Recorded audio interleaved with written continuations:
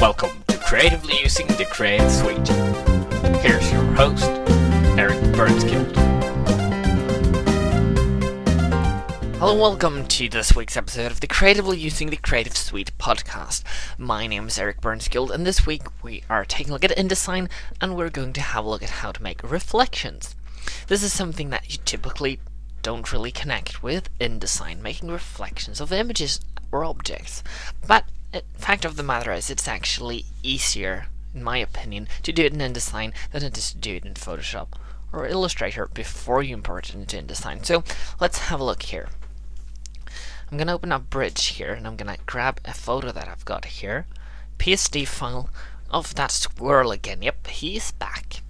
I'm going to go to File and Bridge, and I'm going to go to Place in InDesign, and it's going to pop up InDesign, and I've got the document here that I want to place it into. Now this is just a normally sized A5 document, and all I'm going to do is just drag out a little area for him here.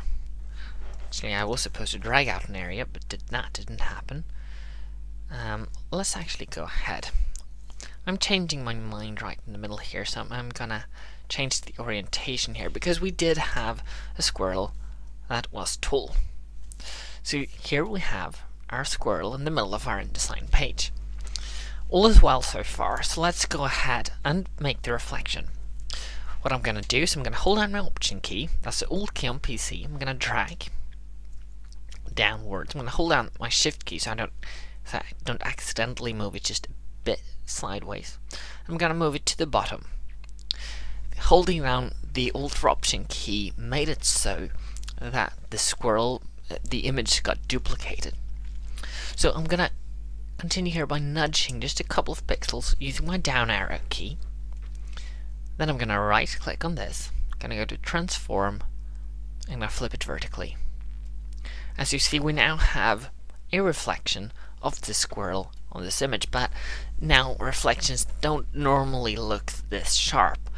So let's fade that in, and this is usually where the trick is in Photoshop or Illustrator, and this is where you'd use masks.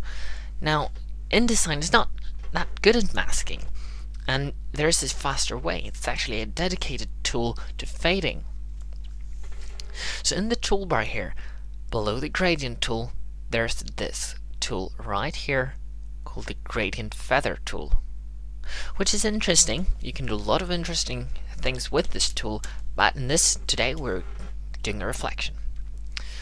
All I'm going to do is select this image that I want to have the reflection, and you see the cursor's changing right there.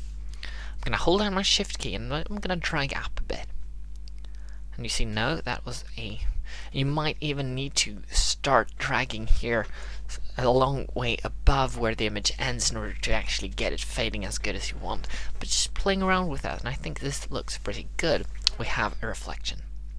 I'm gonna toggle over here, and I'm gonna go into my preview, and you see that we have our squirrel sitting, and we have a reflection.